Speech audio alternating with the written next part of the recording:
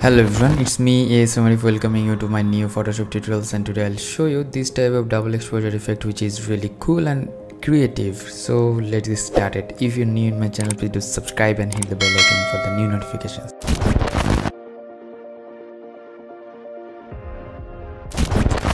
So at first we'll go to the file and taking new options. We'll take square shape or rectangle shape. So square shape should be 2000 pixel and 2000 pixel, or if you can take the rectangle shape, it will be 2560 and 1440. So I'm taking this one and taking this one, hit the create button. The white background will appear over there, that's fine. And going to the file and going to the place embedded options. From here I'll take my stock image, which is the girl image, and after that hit the take button and then going to the quick selection tool and going to the select and mask options. From here I'll use the Photoshop AI, which is the select subject. The select subject will select your photo at a time, and if anywhere you can get some unwanted things, you can just brush by that things. Okay, that's fine, and you can brush over there. That's good. And decontaminate colors, just select this one and here new layer with the layer mask and hit OK. So you're getting the background free image over there. So press Ctrl or Command T. I'll make a little bit of zoom, this type of zoom like that. Okay, that's fine. Okay, now in the downside I'll place the forest and the upper side I'll place another forest. Okay, that's fine.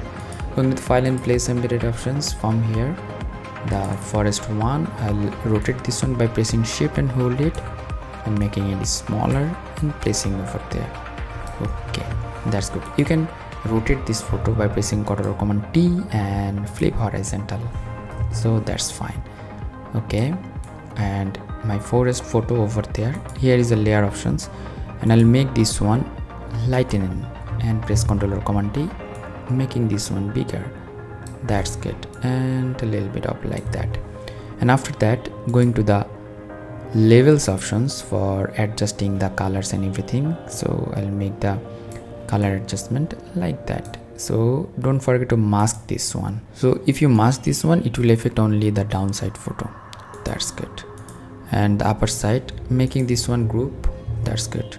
And upper side photo should be going to the file again and going to the place embedded and taking this one, this bird photo, and press the shift and hold it and rotate this one.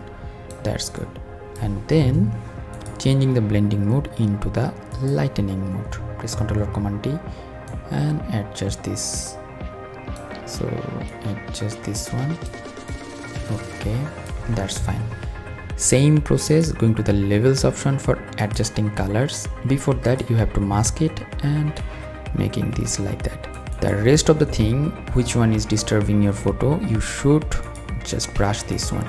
So making this one mask and going to the brush options and brush this one. Before that you have to make this one black and mask this one. That's fine.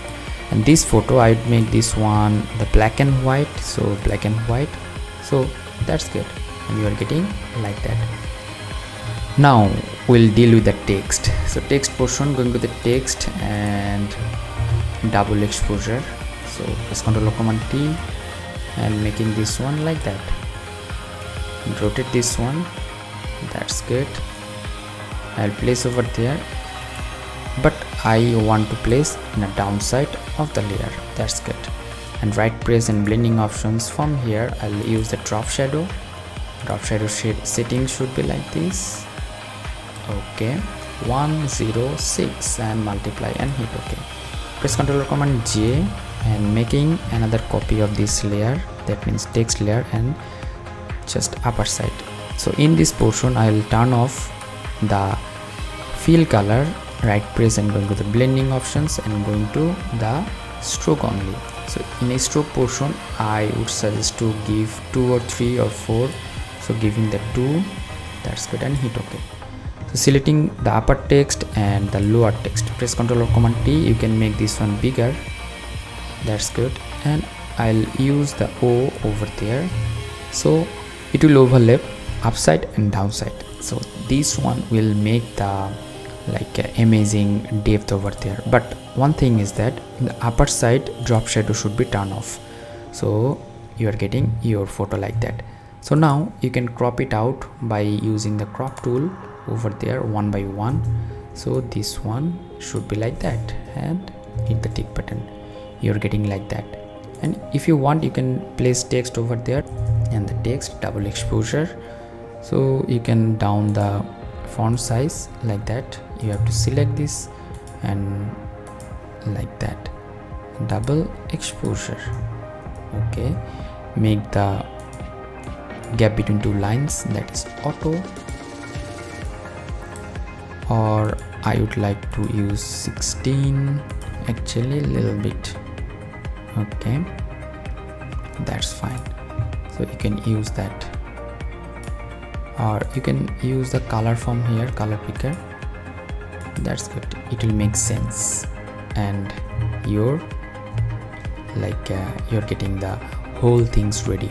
So if you want to use some filters over there upper side, go to the color lookup from here and choose the color lookup like horror blue, or you can choose the like that, so like this, and foggy night, or like Fujifilm. That's good, Fujifilm is good for me. So in this portion you're getting some disturbing element, you can remove them all, so you can do that. Here is our this photo, that means this photo. Going to the brush again, B from the brush, make the brush size smaller, and you can remove the portion from here, which is very helpful to you, and the downside as well. So downside should be like that, and you can mask this one, B from the keyboard, and you can remove that things, so which is really nice, and you can make your ready image like double exposure effect in Photoshop. So hope that you learn a lot from this video. If you did, please thumbs up and share with your friend, and if you have any sort of questions, query, request, please do comment on my video comment section. Until the next video, is Arif signing out today. Stay safe, stay healthy, keep me in your prayers. Bye bye.